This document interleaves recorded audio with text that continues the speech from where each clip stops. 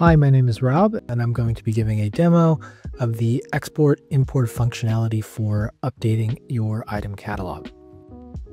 So this is useful if you want to make bulk changes to your item library offline, or even if you just want to retain a copy of your item catalog and store it in your files. So what I'm going to do is go to Actions, then click Export Library. And there are a few options here. You can export all of your items in your item library as is.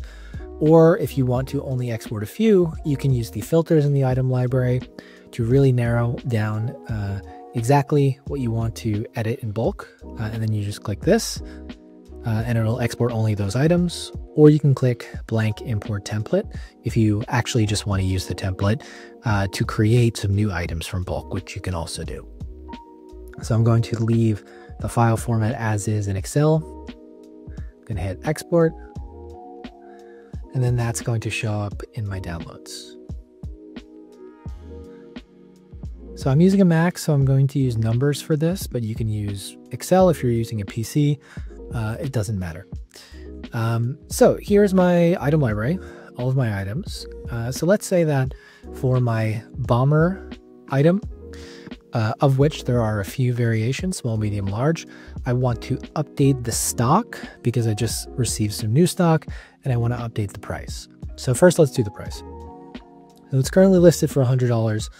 Let's say that I want to raise the price to $105.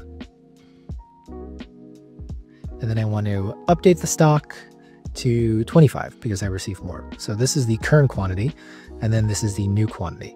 So I'm going to add 25 here. And just in general, when you're updating your item library like this, you want to make sure that the column headers generally remain unchanged. That can cause some issues when you're trying to import things. You want to make sure that the required fields like item names or variation names are still in here.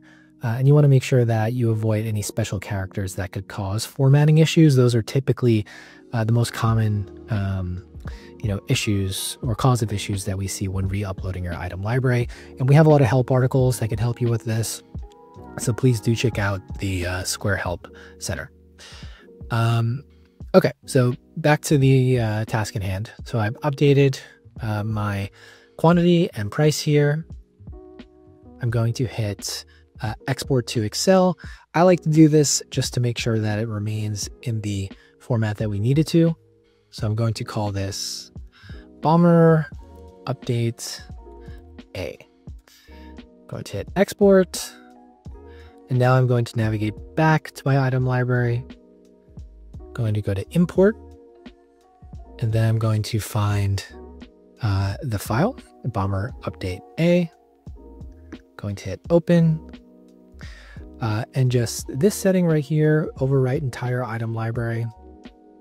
Generally, you only want to do this if you, delete a few items in your Excel spreadsheet and you want that to reflect in your dashboard.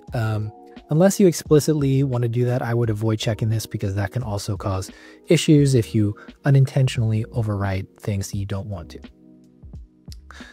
So I'm going to hit next, and this will bring me to a part of the process called sync data. And this is designed just to make sure that the column headers in your spreadsheet match what Square expects. In general, if you haven't changed anything, there shouldn't be any issues here and you shouldn't have to do anything, but it's just a chance to review, that process to make sure there aren't any potential issues. So I know I didn't change any column headers, so I'm just going to hit next. And then I'm going to see those changes reflect in my item library.